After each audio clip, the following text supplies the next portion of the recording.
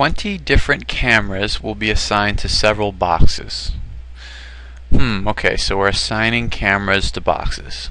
3 cameras will be randomly selected and assigned to box A. Which expression can be used to calculate the number of ways that 3 cameras can be assigned to box A? So essentially we're choosing from a number of cameras. There's 20 cameras. We can almost imagine that they're just a bunch of cameras sitting around, and maybe they're numbered 1 through 20. Alright, and we're choosing from that group 3 that are going to go into a box. Alright, so here's our box. This is box A. And we're going to put 3 in there. Question is which 3? Right? So how many different ways could we choose 3 of these to go in there? Alright, so let's do a little review. This is factorial, right? Factorial, if you remember, is just multiplying that number times every number that's less than it. So for example, 4 factorial would equal 4 times 3 times 2 times 1, which is 24. And your calculator can do this. You can do 4 factorial and it'll come out to 24. What's a combination and what's a, well, I gave it away, C and P. C is for combination and P is for permutation. So let's talk for a minute about what each of those are. So the combination is for when you're choosing 3 objects from a group of 20 where order doesn't matter. So combination, order doesn't matter. Now what do I mean by that? Order doesn't matter. When you're using a combination, you don't care if the 3 cameras in the box, suppose the cameras in the box are numbers 2, 7, and 12. 2, 7, and 12. You don't care if you picked them in that order. It could have been 7 and 2 and 12, or 12 and 2 and 7.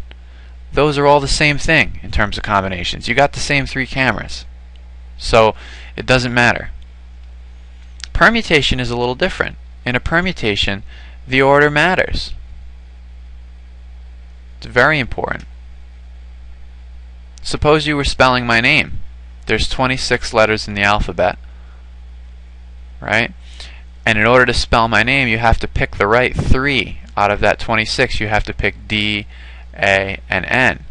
But you have to pick them in the right order. You have to pick the D, and then the A, and then the N. If you pick A, N, D, although you'd have spelled a word, you wouldn't have spelled my name.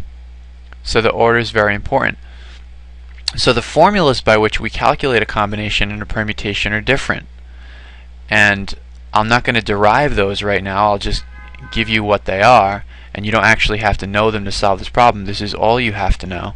But I do want to tell you what these are for future reference. So in general, I'll use n for the number of items in the set that you're picking from. In this case it would be 20.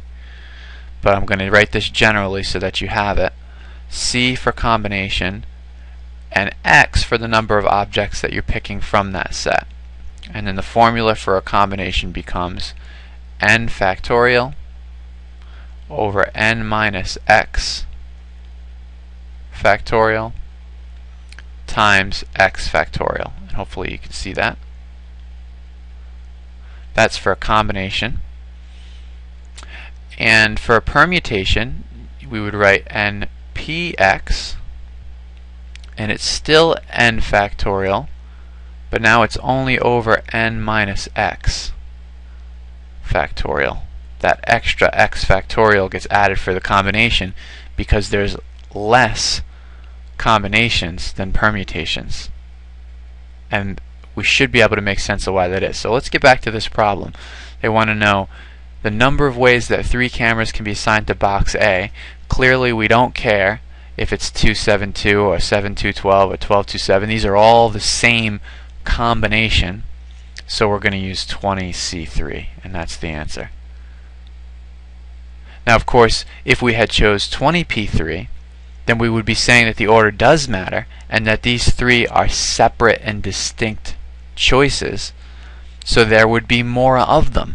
Using the same 3 numbers, we could put them in many different orders. So there'll be more permutations than combinations. And that's why this number doesn't have that extra term that it's being divided by. Clearly, if you divide by an extra term, this is going to become smaller than this. So npx will usually be greater than ncx. And that's a good way to remember which one is the permutation and which one is the combination if you can't remember when the order matters.